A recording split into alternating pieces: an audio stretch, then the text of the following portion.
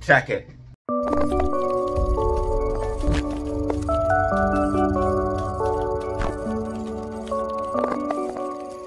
Alright, y'all, what is up? You're back for another video with Data Zero. In this video, we'll look at SPY, AMC, and GME, our favorite meme stocks in the overall stock market. This is the time of the week where I give you guys a weekly prediction and weekly update for these stocks, looking at the technical analysis on the short and long term to see where I think these stocks are going and give you guys my weekly candle prediction. Do I think it's going to be red, green, or in between for these stocks? So we're going to look at that in this video, letting you guys know what type of candle is going to be printed for the week and where we're headed for the rest of the week. Do I think it's going to be downside or upside? Let's go ahead and check out the charts, the facts, the data, and see what we have going on. We're back for another video with Data Zero. In this video, we're looking at SPY. We're also looking at AMC and GME, our favorite meme stocks. We are also starting to see other meme stocks start to take off, as I do think shorts are losing control. This is the time of the week where I give you guys predictions on what's going to be happening on the market. Do I think it's going to be a red or green week for the SPY, for AMC and GME, and why I think that based off of the technical analysis. With that being said, let's go ahead and hop at the charts, the facts, the data, and see what we have going on. So let's hop right into SPY, starting off with SPY. And I do think we're going to have a green week for SPY, and this is why. So I do think we're going to see potential downside in the first half of the week, and then through the second half of the week, see upside for SPY. As you guys can see, this price path has been tracking for several days now. I have not moved this. I have not changed this. I made this in a video a few weeks back, and it has been tracking ever since. As you guys can see, we had this 444 top out. We getting this push to the downside. We do have this gap fill up here that will be filled, but I think we're going to see more downside for SPY here on Monday and Tuesday, getting a bottom around the 436 region and then getting a push up to the upside, eventually moving to about 450, 460 in that range, and then getting a top out and start capitulating to the downside. Now, I'm in the camp that we are entering a crash and SPY will see a major pullback, and I'm going to explain why I think SPY will see a major pullback here on the bigger time frames. If you go ahead and look at RSI is getting a double top here at the overbought territory. As you guys can see, double top at the overbought territory, and it does look like SPY is getting a double top here in this region of the 445. Again, a double top can have a slightly higher high, so that 450 region could be part of that double top, eventually seeing a double top out and then push to the downside, as we are in this macro bear flag, and a bear flag does have a price target to the downside. So as far as the weekly candle, I do think it could be a green weekly candle,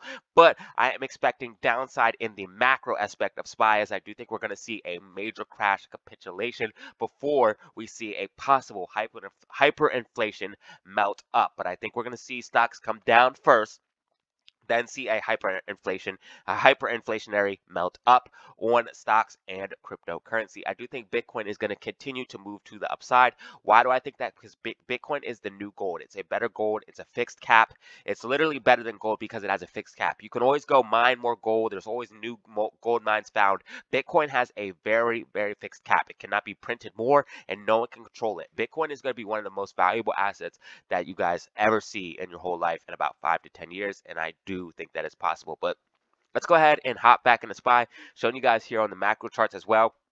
We do have several gap fills to the downside. As you guys can see, gap fill here and gap fill here. Gaps do get filled, especially on indices. So we will see these gap fills to the downside filled, guaranteed movement to the downside. And I do think this bear flag also points out more guaranteed movement to the downside. It's very, very obvious that we're going to see a crash / capitulation before a move to a higher high. Everyone thinks we need to start a new rally. We just need to cool off before a new bull rally. That is called the complacency stage in the market psychology. And you guys can see that we are in the complacency stage. If we go ahead and look at the market psychology chart, you guys will see that we are in that stage where everyone thinks we need to just cool off before the next bull rally. But this is actually the part of the point where you have the most chance to lose the most money, because it's near the top. You never want to buy near the top. You always want to buy near the bottom. And that's why positions that I am in profit on, I am scaling out of those profits. As we move up, I'm scaling out, taking profits, because you always want to do the opposite of herd. And as you guys can see, we're on extreme greed on the market as well. You always want to do the opposite of herd, selling into extreme greed and buying extreme fear. So that's what I'm looking at for SPY. I do think it's going to be a green week for SPY. Here on the smaller time frames, again, I think we're going to see a pullback here into Tuesday and Monday, and then see a push up here later in the week. but then eventually capitulation probably here in the next couple of weeks to the downside as we fill these gaps down to the downside. But we do have a gap fill above us that will need filled, and then we will get that movement to the downside. So I think this price path is very, very accurate as we will come down, retesting that 436 area, getting a push to the upside, going to about 450, topping out, and then moving down. And that is what I'm looking at for SPY. Let's go ahead and look at some of the data coming out on Wednesday. We have core inflation rating, year-over-year inflation rating coming out on Wednesday. We also have PPI coming out on Thursday. This could bring the market up or down. If these numbers come in hot, it will bring the market down. If these numbers come in cold, it will bring the market up. Again, giving us that double top scenario that I do think is going to happen. Or we could see an overall crash and capitulation to the downside. So that's what I'm looking at for SPY on the short and long term. Let's go ahead and look at the meme stocks, AMC and GME, and see what is going on. So we are having pops to the upside on BBIG. Stocks like Mullen, Carvana, we're seeing move to the upside. Riot, we're all seeing these stocks move to the upside. And this is going to start putting pressure on the shorts as they are getting attacked from all angles. Again, BBIG, Atter, all these stocks are seeing movements to the upside, pop to the upside, and this is what I'm looking at based off of the charts. I do think shorts are getting squeezed from all angles, and we are about to see things start to break as the AMC court date gets wrapped up and we get a decision. I do think we're going to see that movement as soon as the judge makes her decision. Let's go ahead and look at some of the technicals on AMC, showing that we are going to see some bullishness. Last week was a red week. I do think this week is going to be a green week as we had a red week yesterday. We are consolidating in this overall falling wedge. As you guys can see, we're consolidating in this falling wedge, about to make a push to the upper resistance. And if we can break above this upper resistance, you're going to see that push to about $6.20 very, very quickly as we move to this $5.50 region, breaking past $5.50 and then push to $6.20. Breakout target of this falling wedge is that $6.20 local high. So that is what I'm looking to be broken once we move to the upside, breaking the sloping resistance at about $4.60. So we need to get above $4.60 in that region, using this as support. So you want to see it break above, use it as support, confirm it as support, and then push to the upside. So I do think we're going to see a green week. We could possibly see a breakout of this falling wedge this week. We are seeing slight pullback here in after hours for AMC, but I want to show you guys that it's outside of the Bollinger Bands here on the 2-hour time frame, way outside of the Bollinger Bands. We're going to see price come back inside the bands. You're already seeing price that start to snap back as this wick went outside the bands and went exactly back inside of the bands. I do think we're going to break out of this micro falling wedge here and then push to this upper sloping resistance and then test that. That could probably happen around Tuesday or Wednesday. Monday or Tuesday, I do think we're going to see more downside and then recovery later into the week. So I do think we're going to see downside on Monday or Tuesday, Monday and Tuesday possibly, then start to see recovery on Wednesday, Thursday, and Friday for AMC, making it a green week overall. So this is what I'm looking at for AMC on the short term. I want to point out that we do have buy signals here on the 4-hour time frame. We do have buy signals letting us know that we're probably going to see a rally to the upside. You can see the buy signal right here on the 4-hour time frame, letting us know that we have potential upside as we do consolidate in this overall falling wedge pattern. And we do have a micro falling wedge here on the smaller time frame inside of this larger falling wedge. Again, if we can break this smaller falling wedge, it will take us right up to the sloping resistance here. And if we can break that sloping resistance here, that will take us up to about $5.50. $6.20 is the next price target after that $5.50 region is broken.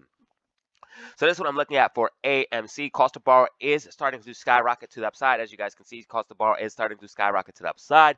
And we have an insane put to call ratio. This is one way that they try to hold these stocks down. I do think once we get this decision from the judge, we are going to see that movement to the upside that we are all waiting for.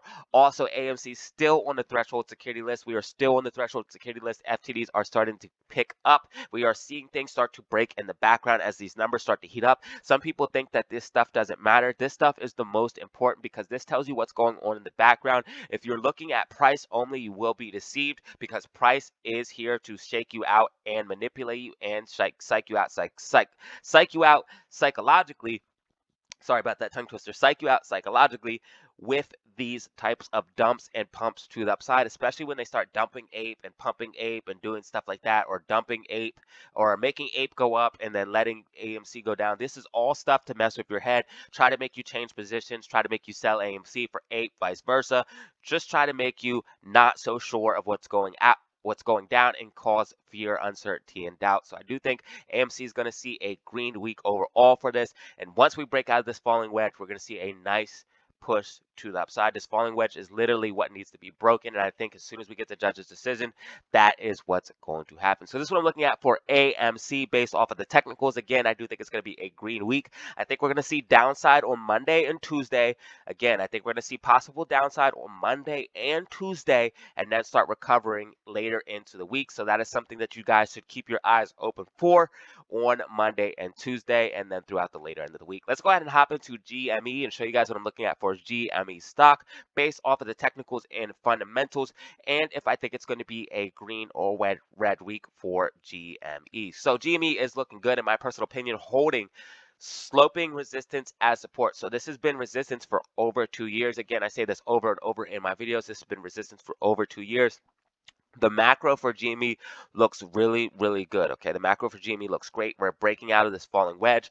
We're holding this resistance as support. Right now, if you go ahead and look at the 4-hour time frame, we are above this resistance. Now, I do think GME is going to see downside as well, possibly here on Monday and even Tuesday. Looks like just for GME, it'll probably just be Monday if we do see a little bit of pullback down to that 22.15 range, 22.19 range. If we do see that, I do think we're going to get a nice bounce to the upside, as we do have this falling wedge marked here in white, and it comes right down to the point right where we need to retest that sloping resistance. Again, this has been resistance for 2 years, so it needs to be retested multiple times as support to confirm it as support. Once confirmed as support, you're going to see GME make that move to $25 and $30. Again, GME is building a base to make the move to $25 to $30. That is what GME is doing right now. It is in a bullish uptrend ever since $15. If you go ahead and zoom out, when in doubt, zoom out, you guys can see we've been making higher low, higher low, higher low, higher low repeatedly. What comes next? Higher high, higher high, higher high. What comes next? A higher high. It's very obvious that GME is building a base, a very bullish base to make a move above $25 to $30. Again, the technicals are looking very, very bullish for GME to make that move that we are all waiting for. Once GME breaks above $25 to $30, you're going to see things get crazy, especially once it breaks that $30 mark. You're going to see things get crazy because shorts are highly underwater at that level, and $30 is an extreme support and resistance. So once $30 is broken and used as support, you're going to see a push up to that $40, $50, $60 region very, very quickly for GME, especially because shorts are so underwater at those levels. Again, the macro looks really, really good as we are breaking out of this falling wedge. We have the Bollinger Band starting to constrict on the weekly time frame, and we have green weekly MACD. All of these things lined up together to accumulate together with this last run up here and this run up here. So we are looking at for a possible big push to the upside for GME, especially if it can get above that $30 range, which is basically the golden zone for GME. Again, the only thing you don't want to see GME do is go below this sloping resistance and not use it as support. So that price point that we need to hold is $22.15, $22.30, around that range. We need to hold at least $22 in my personal opinion. And once we confirm that as support on Tuesday or Monday, once we come back down to that 22.15 region on Monday or Tuesday, back down to this level here, confirming it as support, I do think GME is going to start to recover. So same thing for AMC. I do think it's, and like I said for AMC, basically downside in the first half of the week and then a push to the upside in the later half of the week. So that's what I'm looking at based off of the technicals and the charts for GME. I do think it is going to be a green week for GME. I do think we're going to get a green weekly candle. We will revisit this video at the end of the week, seeing if I was right with my predictions. So we are seeing a green week for AMC, a green week for GME, and a possible green week for SPY. Again, if it does get that recovery at the end of the week, I do think GME and AMC are going to start to decouple from SPY, especially SPY when SPY starts to crash. Now, something that people often forget about AMC and GME is because the way that they are involved with the stock market and the shorts like that, if we see a black swan, like banks start to crash or a major capitulation in the market, you're going to see AMC and GME run. You're going to see them run because of the lack of liquidity, hedge funds starting to get margin called. You're going to see these stocks start to run. So I want everyone to be aware of that, that a black swan could cause a squeeze on these stocks at any time, and they are the ultimate hedge. So with that being said, guys, this is pretty much everything I have for you. Again, green week for AMC, green week for GME, and a possible green week for SPY. Again, it's probably going to be a mostly flat week. We're going to see downside for all of these stocks in the first half of the week if we do not hold these key level supports of $22, AMC at $4.15. It needs to hold, and SPY needs to hold $4.36 as support, or we will see downside for these stocks. So with that being said, that is the video. If you found it informative, you go ahead and drop a like, subscribe for more content like this, and remember, you can check me out on Twitter and Discord for even more Data Zero updates. And as always, have fun, stay safe, make money. Peace out. Alright, that was the video. If you found it informative, go ahead and drop a like, subscribe for more content like this. And remember, if you want to support me for free, all you have to do is drop a like and leave a comment or press subscribe. That is a great way to support me for free. If you want to support me in other ways, you can go ahead and join the channel. It's $2.99 a month to join the membership. You get a ton of benefits and perks for doing so. I see all of your comments. You also get special badges and Igimos for joining the channel. Just press join next to the subscribe button underneath my channel. I also have a Discord. I talk about my stocks, cryptos, trades, and drop new trades and technical analysis on the Discord. It's $50 for a lifetime invite. You can go ahead and hit me up on Twitter or Instagram to get into the Discord. Just message me on Twitter or Instagram, link down below, to get in the Discord. $50 for a lifetime invite. And I'm also making a trading class showing you guys how I make these calls, these accurate predictions, and navigate the market myself, making money and printing money almost every single day, making these accurate predictions, showing you guys how I do that as well. The trading course will be available soon. I'll make an announcement as soon as it is available on the channel so everyone knows when it is ready. It's going to be about $150 for the trading course, and that will allow you into the Discord as well so you can ask questions and learn. With that being said, this is the video, and if you did find it informative, go ahead and drop a like, subscribe, and as always, have fun, stay safe, make money. Peace out.